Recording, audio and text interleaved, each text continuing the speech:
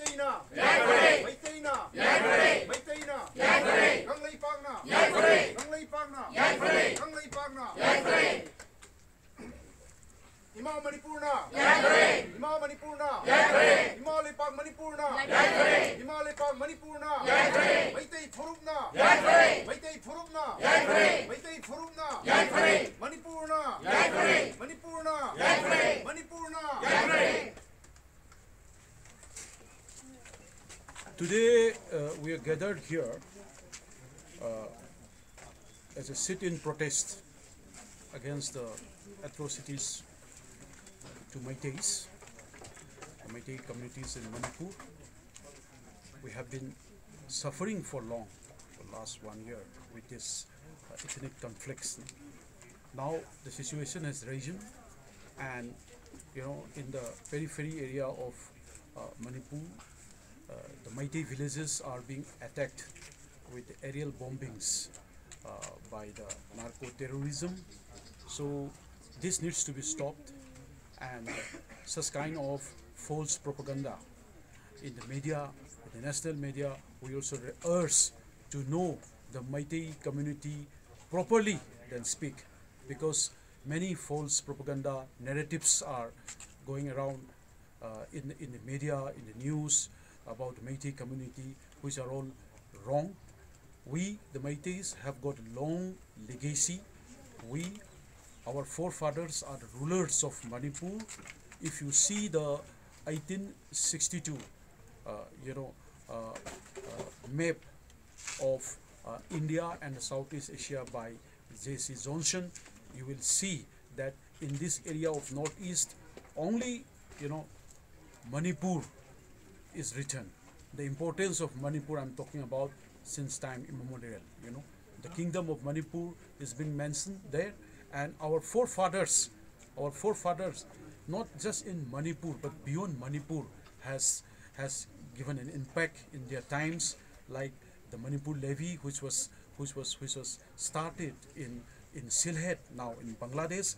We still have our Manipuri communities there.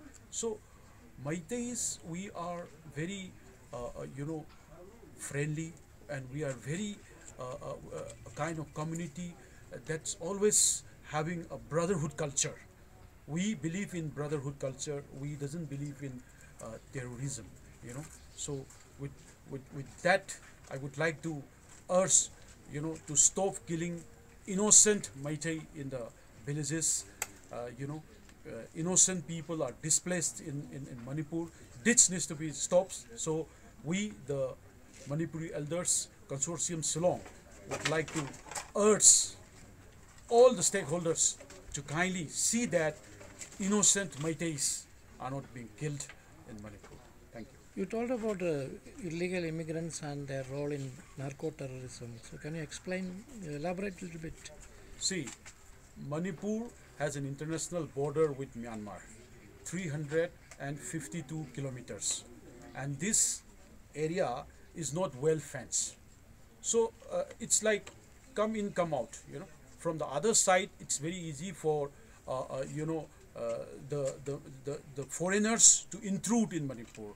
This has been a big issue. In fact, the ongoing turmoil is all because of these illegal immigrants from the Myanmar side.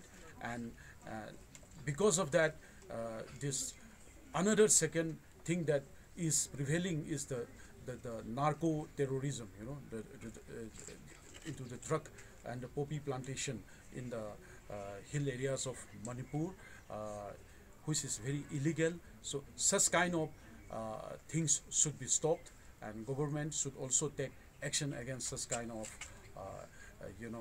illegal activities in Manipur. So 1.5 years now, so what is the way out?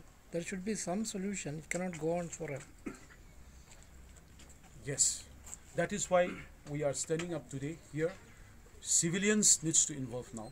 So now here today we stand, all our brothers and sisters Meitei. Same way we would urge civilians from other parts of, because most of the youths of the Manipurs are now staying outside Manipur, and with their works, with their studies. So they need to involve.